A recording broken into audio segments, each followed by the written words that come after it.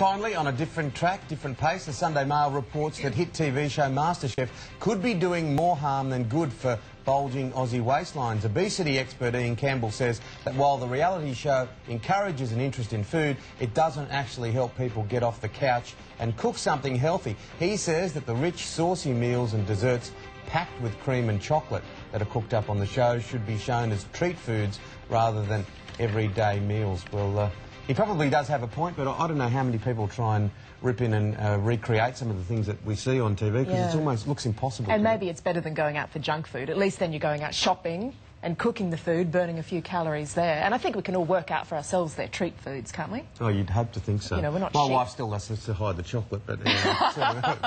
You're still working out the treat food? Yeah, still trying to find it. Yeah, let us know what you think about all those issues. Does MasterChef make you fat? And are models too skinny? Let us know today at 9.com.au.